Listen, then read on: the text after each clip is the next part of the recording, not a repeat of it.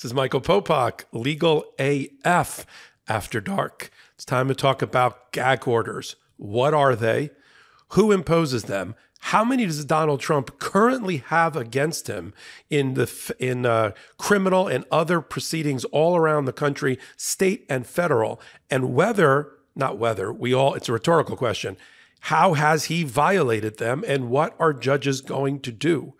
He's had some sort of gag order or limiting order imposed starting last year with Judge Merchan in the Stormy Daniels hush money cover-up case in New York State Supreme Court, all the way down to Judge McAfee as a condition of the release of Donald Trump from being in custody and the requirements there. Even Judge Cannon's magistrate, Judge Goodman, imposed certain restrictions on Donald Trump. And as far as we can see on Legal AF, the leading podcast at the intersection of law, justice, and politics, he's violated and blown through all of those barriers and all of those guardrails. But we dive into it, and Karen Friedman Agnifilo, my co-anchor, 30 years of experience as a prosecutor, has a very passionate position about the gag orders and her view that Donald Trump should already be in jail as a result. Not the Speaker of the House for some temporary period, in jail, like any common criminal, that no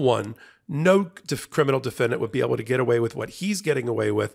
And she feels, and I agree with her, that the justice system is bending over so far backwards that now it's completely upside down in their treatment of Donald Trump as they try to thread the needle between First Amendment rights to campaign for office and the proper administration of justice. Take a listen. And I'll turn it over to you.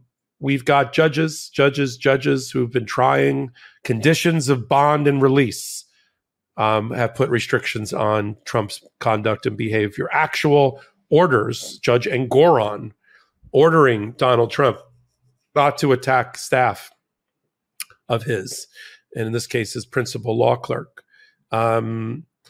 Every court except for Judge Cannon has entertained some sort of protective order or gag order, starting with way back when with Judge Merchan in the Stormy Daniels hush money cover-up case, and how he had it's hard sometimes being the first, navigate that minefield of First Amendment rights for a person who's campaigning for president of the United States, of all things, and the not interfering with the proper administration of justice.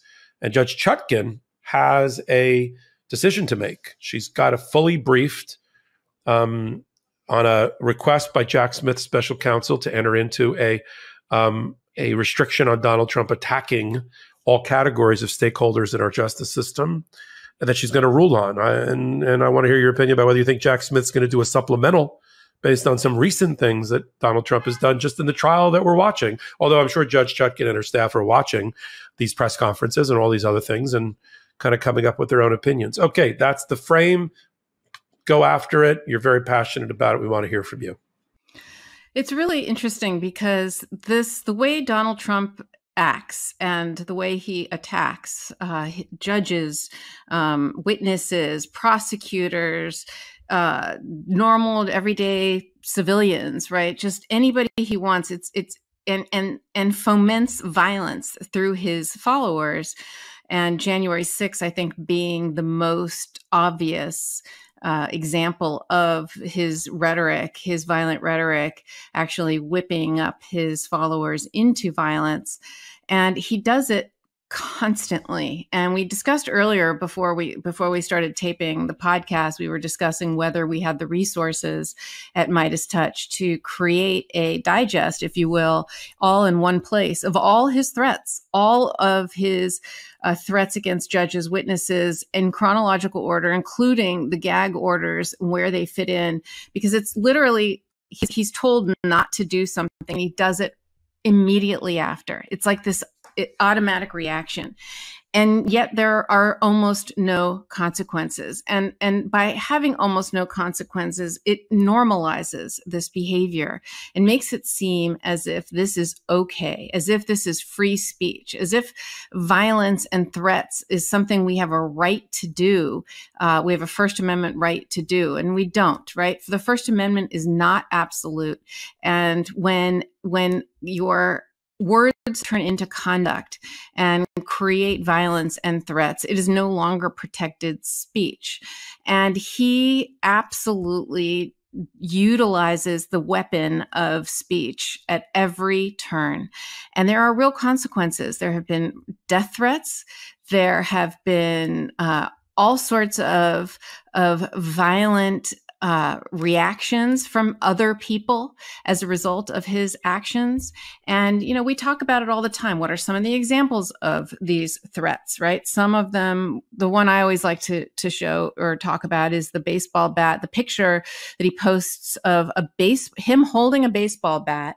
And then the picture next to it is Alvin Bragg, the Manhattan DA's head. If that isn't a direct threat, I don't know what is. Or what he said about General Milley, right? When he said he deserves the firing squad, the death penalty, right? Or he says shoplifters should be shot. That's what should happen. Okay. I mean, look at what he talks about. It's violence. Or what he said about Attorney General Tish James, I think it was a couple of days ago, when he literally said, you ought to go after this Attorney General. How is that not an explicit call for others to physically attack Attorney General Letitia James, right? He called Justice Engoron a rogue judge, you know, who should be out of office, and that the case against Trump, obviously, he always says, is a disgrace, a witch hunt, etc. And then yesterday, he started posting about Engoron's staff member, this poor woman who's a civil servant, like a public servant, who works for the judge. And it just reminds me of Shane Moss and Ruby Friedman, somebody just doing their job. And he posts pictures of them with lies, you know, and he posted a picture of her online. It's essentially doxing her and what she looks like, and basically unleashing his followers on her. And the judge had to issue what they're calling a gag order. It's not a gag order, you know, saying, oh, you're no longer allowed to threaten anybody. And Trump's lawyers said, oh, there's no need for a gag order because threats are already punishable by law. I actually agree with his attorney. Donald Trump should be prosecuted and punished for his threats. He should be arrested, prosecuted, and put in jail. I don't understand why we treat him with such kid gloves. I don't think it matters that he's running for president anymore. It does not give you a license to create violence, to encourage violence, and to put real lives in danger. Someone is going to get hurt.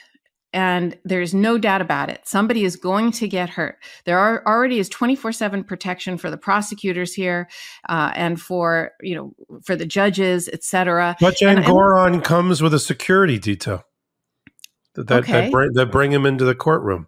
But let me ask you, I like it, and I don't want anybody to think I don't like this. However, let's think of the imagery of the guy that's going to run for president sitting in a jail for a period of time because he violated some order, and he's not violating order. He's violating the law. You're not allowed to say, you know, you should go after the attorney general because she's a racist. Like, you're not, that's not free speech. You're not allowed to hold a baseball bat to, you know, a prosecutor's head. Yeah, but if a guy, it doesn't come with the territory. As somebody who has had death threats, right? Yeah. I had to have police cars outside my kids' school. I had a Molotov cocktail. It was all because of my husband, not me. But I had who used to be he used to be a prosecutor. No, I'm just saying, I did have death threats to myself. I did, and it's not fun. It's unsettling to have to be escorted in and out of a building, or to be escorted in and out home. And it doesn't come with the territory. You don't sign up for that when you're serving. But if a guy if a person stood in front of the fountain of Washington Square Park on a soapbox with a speaker or microphone and yelled out and just repeated verbatim the things that Donald Trump has said, you should go after the New York Attorney General and run her out of town. And the Engoron is a political animal. And here's a picture that I've made of of me holding a baseball bat next to a picture of Alvin Bragg. Are the New York police going to arrest that guy and put him in jail? Depends on who he is. Or is that First Amendment political speech? Depends on who he is. If he's someone who, in the past, when he said that, all of his followers, all of the people, his audience, turned around and created extreme violence, right? If that, like on January 6th, if that person had a history of being able to what we would call incite a riot and incite violence, and he knew that that's what his words would do, and you can show that with a history of this, and then he is told over and over again and warned over and over again not to do it, but he does it anyway, you damn right would he be prosecuted for that. It's both objective and subjective, analysis. Like, it's both reasonable. Everything is context matters, right? You could run into a movie theater where no one is there but you and scream fire. Is that a crime? No.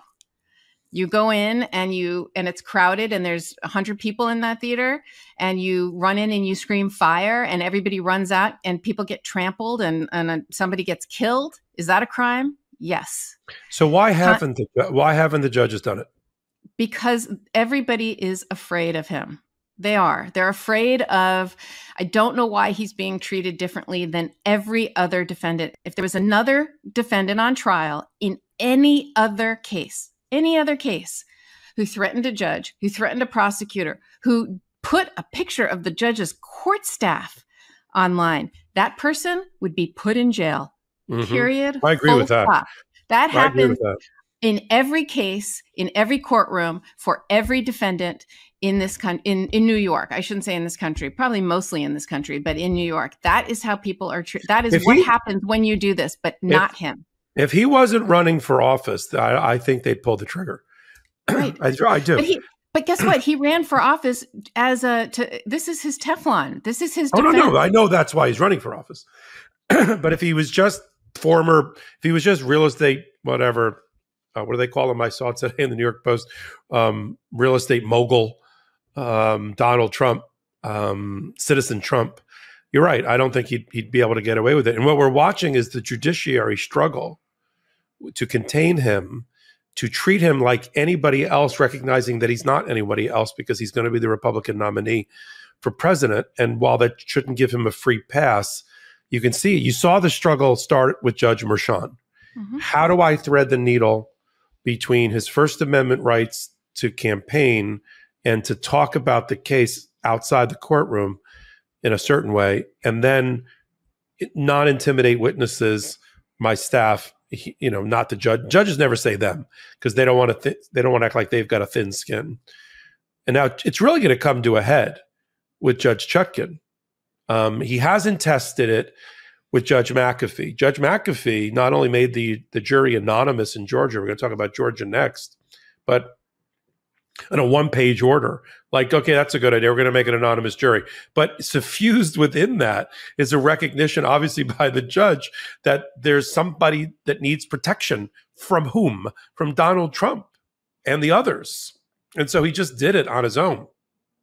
Sort of like Judge Kaplan making the E. Jean Carroll rape case an anonymous jury.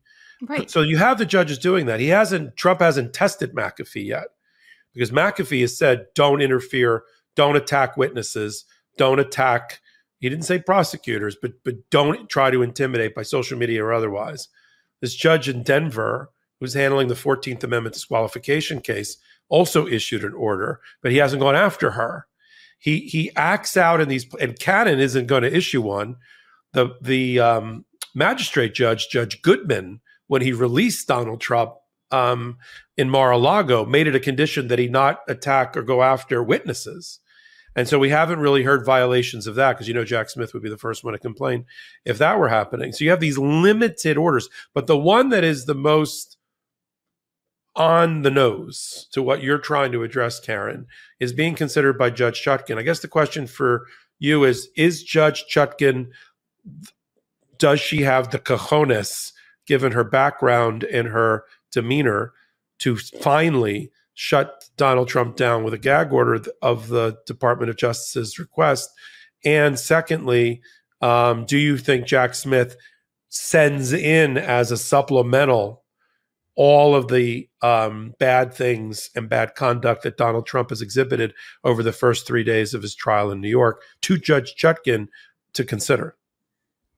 I think it's a great question. I think Judge Chutkan will do something limited. I don't know if she'll even go as far as what Jack Smith has asked for. I think she'll say things like, you can't threaten witnesses, et cetera. I think she'll be very narrowly tailored, but she'll do something for sure. I mean, and yeah, I think if I were Jack Smith, I would want to expand my record with the rest of these threats, because again, context matters, intention matters.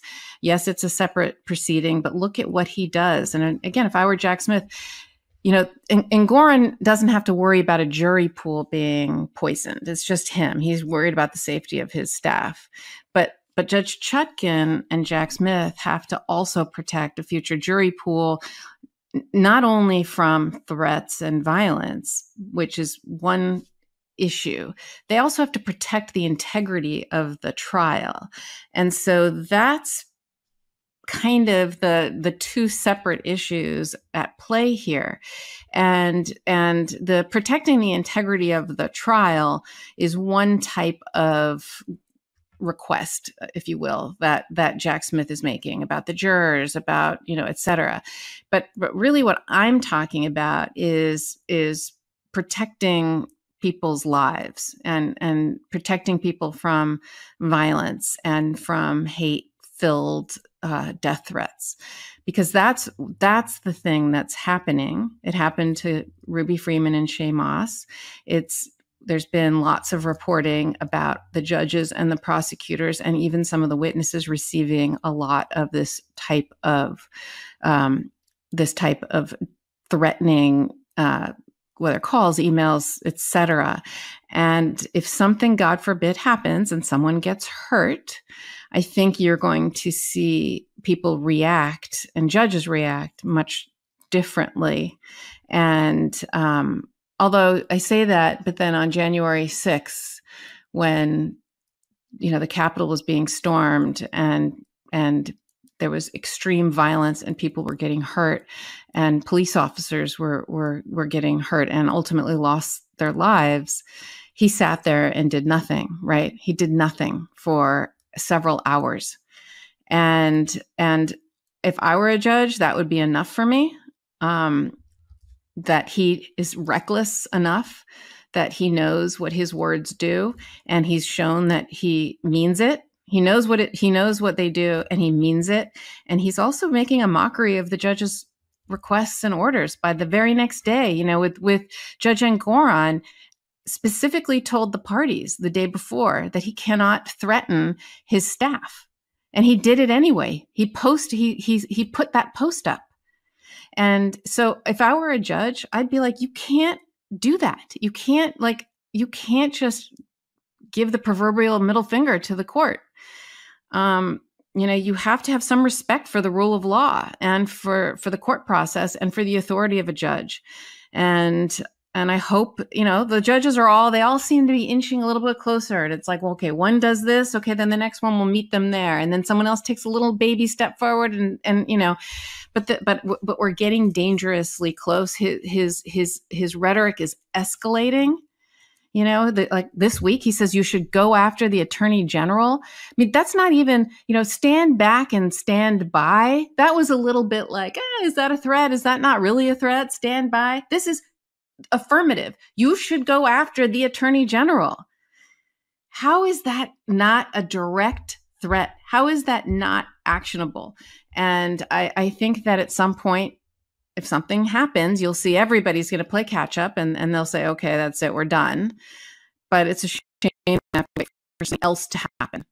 And what happened is not enough. And and I think that's where we are with the threats. And that's separate from the let's not infect the jury pool with all this information. I think that's a little more inchoate and a little harder to gag, if you will, in a free speech campaign cycle and world, because there he can say, I'm running for president and I have a right to defend myself, right? People ask me, I have a right to defend myself. So, and one of my opponents, Mike Pence, is a witness, yeah, but he's also my political opponent. And so I have a right to speak there. I think that part of it is important, but trickier. But these threats, I think, are just appalling, and he's making a mockery out of our judicial system. Well, yeah, I agree with you. And I love to see a judge both write a strict order that he then violates and finds himself in contempt, allowing them to, through progressive discipline, do something about it. But we haven't seen it yet. Hopefully, Baby and Goron's gag order, which he called a gag order, will be the license, the permission slip for other judges to do it the way that Judge Alvin Bragg getting the first indictment kind of, for me, broke the ceiling and allowed, people like Phony Willis and then ultimately Jack Smith to feel better about their, well, he's already been indicted. They know that we ripped that Band-Aid off. Let's move on. Well, if you like that clip from our most recent midweek edition of Legal AF on the MeidasTouch Network, you're going to love the entire show.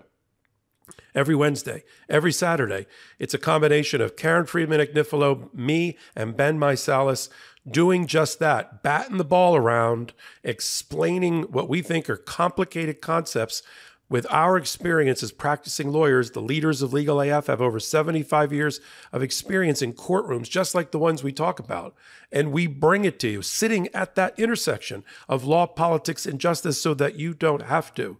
And if you like it, tune into our next episode Wednesdays and Saturdays. Pick up the full library of all of our almost 400 episodes that's on the MeidasTouch Network and under playlists. And then you can get audio versions of our podcast wherever you get your audio podcast from. Until my next hot take, until the next episode of Legal AF, this is Michael Popok reporting. Hey Meidas Mighty, love this report? Continue the conversation by following us on Instagram @MeidasTouch to keep up with the most important news of the day. What are you waiting for? Follow us now.